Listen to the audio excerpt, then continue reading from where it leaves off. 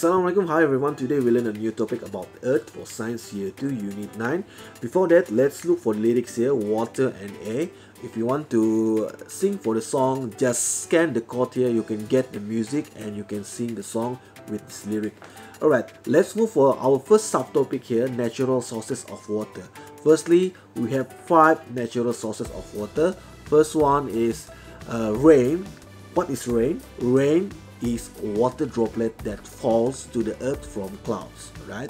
Water droplet that falls to the earth from cloud here, right? This is your rain here, right? So number 2, lakes. What is lake? What is lake?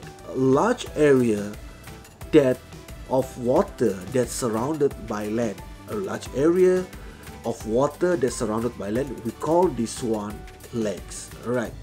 Number 3. Let's move for number 3. Okay, seas. What is seas here?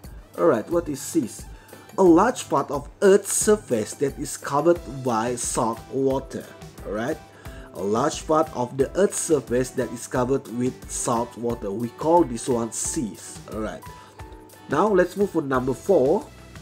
Springs. What is springs? Okay, springs, a place where underground water flow out to the Earth's surface.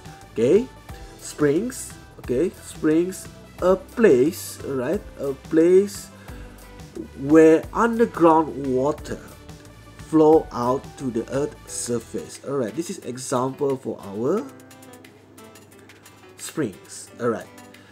Now, number 5, rivers. What is rivers? Rivers is rains that fall to the earth, form stream of water called river. Alright, this is our river here. Alright, this is our river.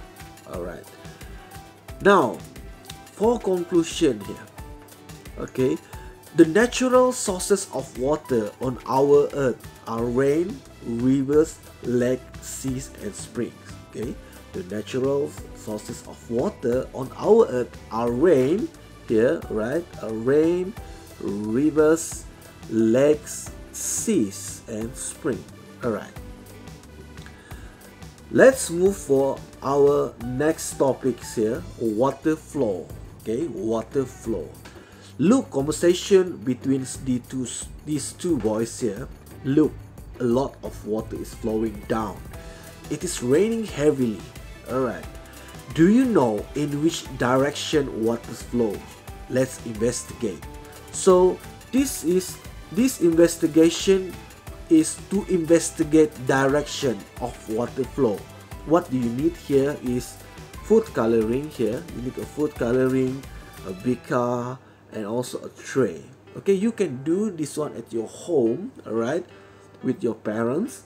Okay, this is the step how to do these activities. Firstly, put 6 drops of food coloring into 250 ml of water and stir it.